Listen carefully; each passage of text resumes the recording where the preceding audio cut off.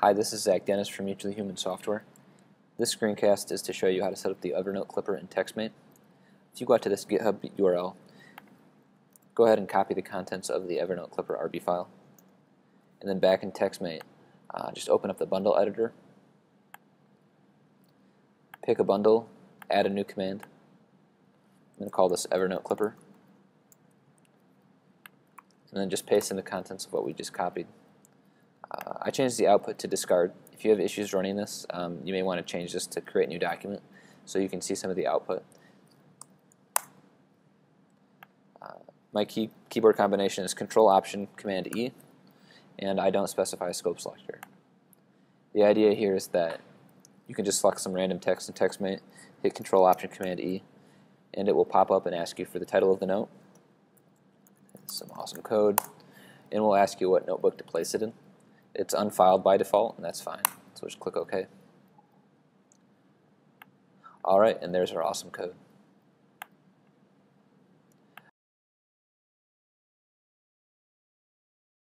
Let's say that we actually wanted to expand that later. So we'll hit Control-Option-Command-E again, and it's going to ask us again what the title of the note is. If we use the same title, and we put it in the same notebook, then we'll get kind of poor man version control here. It'll tell us it's awesome code number 2. And this is because Evernote doesn't allow you to actually update notes. You can only create new notes.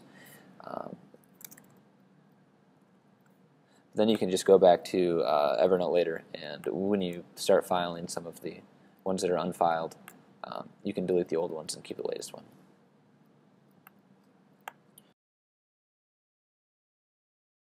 So this actually works with Textile too. So if you're writing a fake blog post, and we put this in Textile mode, you can see it changed down here. You can select the entire file, Control-Option-Command-E. So this is my blog post. We'll leave it to be in the unfiled notebook. And it actually pre-processed that Textile using Ruby's red cloth library, and then it just pops the HTML into your note. And the same is true for Markdown.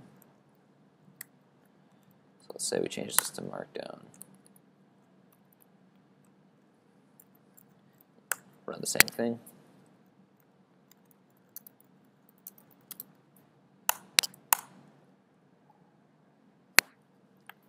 And again, it runs that through the Ruby library bluecloth to pre-process the Markdown and make it HTML. And that's pretty much all there is to setting up the TextMate Evernote Clipper.